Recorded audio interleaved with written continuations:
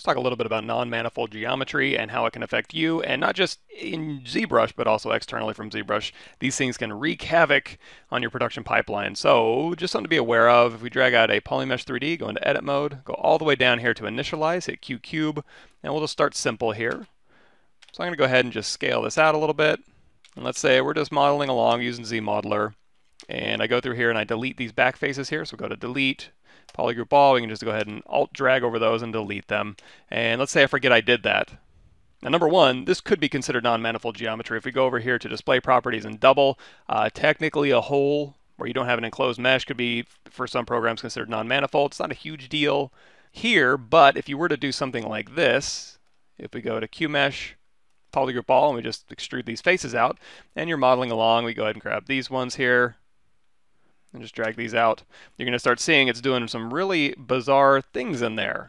You know, all I wanted to do was take this face, and then let's change to extrude polygroup all. I just want to move these things out. And that one worked a little bit better, but now you're going to see we have, and let's go ahead and turn on double. We have a single-sided mesh here that is now connected on the inside, and then when we pulled this through, we now have an internal, we got just problems all over the place. We got an internal face here, so if I hold down Control Shift, and let's go to Select Rectangle, we've got a face just kind of sitting inside of there. If you go through here and try to smooth these things, or Dynamesh these things, or import these into another program and you hand it off to animation, or the environment modelers, you go and you want to UV this thing, it's just going to be a nightmare. You're going to have faces in here, and if you run a cleanup tool, and in fact there is a cleanup tool in ZBrush, you can go to Geometry, Mesh Integrity, Fix Mesh. So at any point, you're running an operation in ZBrush is like, hey, this mesh is dirty, fix your mesh. This is where it is. You can check the mesh integrity, and it says, oh, it contains 18 edges that are shared more than 2 polygons. That's not a good thing. You can tell it to fix it, but it might do some weird things that you wouldn't expect it to do, and usually that's just separating these faces. So now you've got floating faces in here. You've just got a mess of an object. All these things had to be separated because they were sharing vertices in non-manifold ways. So, you know, not real fun. Not a real fun time to play with. In fact, let's do one more. Let's extrude a single poly here. And we'll go ahead and we'll go here to collapse edge. So we'll collapse this down, and we'll collapse this down. And now we have even more non-manifold geometry. So if we go here to check mesh integrity, it says 19 edges that are shared. We fix this mesh, and now it's going to separate all these points out here, and these points are still connected. So anytime you have these edges collapse down to a point or even a single point, and they're still connected right there through a single vertice, that's going to give you problems. And one thing I will say that ZBrush is pretty good about is not allowing you to do n-gons, and that's just you have your 3-sided polygons as a triangle, 4-sided as a quad. Those are generally mathematically easy to handle in modeling software here. So if we go here to like Insert, Single Edge Loop, you're going to see we didn't make any n-sided polygons here. However, if we go here and we go to like split this edge, ZBrush is automatically going to connect that little vertice that we created to other vertices, so we don't just have a floating point in here. In other programs, you can do arbitrary geometry cuts, and we can do it in here too. We can hold down Control Shift, and we say Slice Curve, and we can just arbitrarily cut through a mesh like this. However, it is going to make sure that there are no faces in here that are more than a triangle or a quad when you do that type of operation. So anyways, if you're going through here and you're Q-meshing and you're seeing like lamina faces is another one that's a big one. Those are faces that share the same topology, and in fact it was trying to do that when we did this operation here. So if we go and do a Q-mesh instead of an extrude and we pull this out, I thought it was going to do it. And you see that leaves that back face side there. Let's go ahead and say, I'm going to hold down Alt and isolate these. Let's hold down Control Shift, isolate them, hit Control W. And then I'm going to say Subtool. I'm going to duplicate this off. I'm going to grab this little thin sheet right here. We're going to go ahead and say Delete Hidden. And now, you know what? Just because I'm feeling like it, let's go ahead and say I want to merge these down again.